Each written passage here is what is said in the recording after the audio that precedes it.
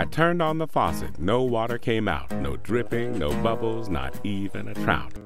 There was no water at all. The tap was as dry as Aunt Nellie's meatball, which meant no showers, no scrubbing, no flushing, no rinsing of hands, no every toothbrushing, no washing of sockses with little red foxes.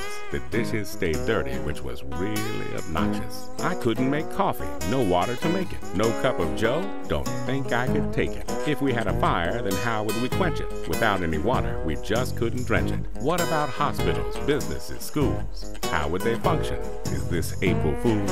This is plain crazy. A waterless day. I just can't imagine. I'm in great dismay.